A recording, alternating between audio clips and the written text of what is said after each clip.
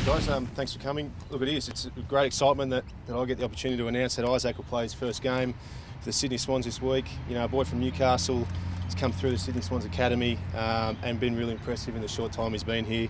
As you would have seen through the NAB, he's a competitive kid. He wants to learn. He's soaked up everything. He's learned our structures really well, and we're really happy and confident he can play a role for us this week. And we're looking forward to it. It's exciting for him and his family. So great opportunity for him, round one. What does it say about the development system that another New South Welshman is playing for the Swans? I think it shows, how strong it is. Isaac was a kid who played a lot of sports as a youngster. Probably had an opportunity to play rugby league, but went down an AFL path.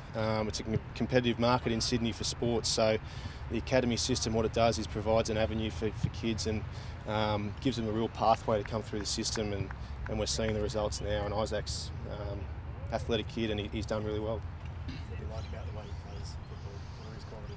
Oh, number one, he's a competitor. I mean, he's a solid boy. He's a big kid, a bit similar to Luke Parker when he was coming through. He had that mature body, but he competes, and that's what we love about him. It's that Sydney Swans way.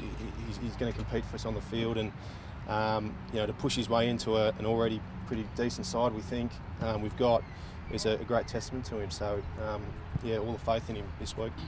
How are you feeling, mate? Yeah, it's a bit surreal. It's a great experience.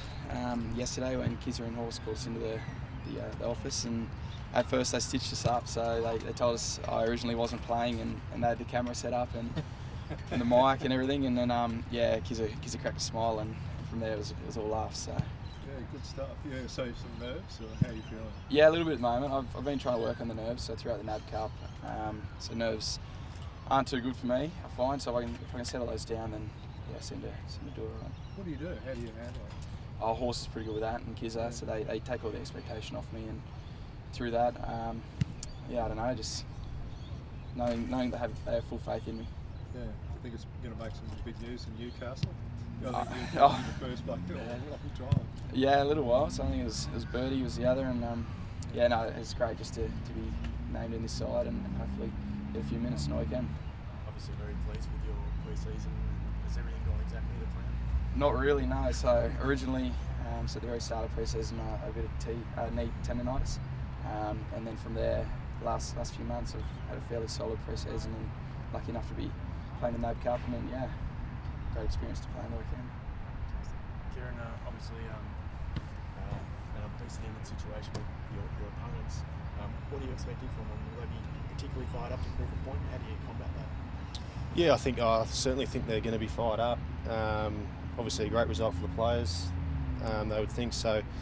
It'd probably be emotional early for them. They're going to be red hot. I mean, a lot of them haven't played a lot of game time as such in the NAB, but they've been training hard. They'll probably be fit and ready to prove a point. So we've got to be well on our games, and I know we will be. What were you thinking when you heard the result? It surprised a lot of people. Oh, to be honest, I wasn't really concerned about it. I mean, the talk throughout the club and the talk from John put us in a headspace where we were going to be ready no matter what, and we were preparing for their best team, and who that personnel was, we weren't sure. But for us, it was just about making sure that we prepared. We've had a grueling campaign as other teams have. We've worked on things. We're excited about our build-up and making sure that we put the steps in place and the process on the weekend to play well. Will there be any? How will it be between the players, and do you think the fans will get on the Essendon players at all? What do you think the reaction will be from Sydney? Public reaction, I don't know. From a playing point of view, we just compete. It'll be a normal game. Round one, it's going to be on. I mean, every game this week, there's been a big build-up. It's been a longer pre-season. Everyone's itching to get out there. It'll be business as usual. When that ball's bounced, it's just players there to compete, and that's what they're there for. Any empathy for what the Essendon players have gone through? Oh, look, over the last couple of years, it would have been really hard what they've been through. But when that ball's bounced, I'm not going to go any easier just because of what they've been through. So, as I said, we're going to compete and go out there to win, obviously. Will their lack of match fitness for some of the guys be an advantage for the Swans? Unknown, I reckon. Unknown. I've seen players have no pre-season games and no training come in and play really well round one before. So it's a bit of an unknown. Certainly I think you'd probably like to play against some competition and some NAB games. That's my personal view, but as I said, I've seen it work, and they'll be fit and ready to go. They've had scratch matches between themselves, and it's not as if they're coming back from injury. They're fit and they're ready to go. How about you and your body?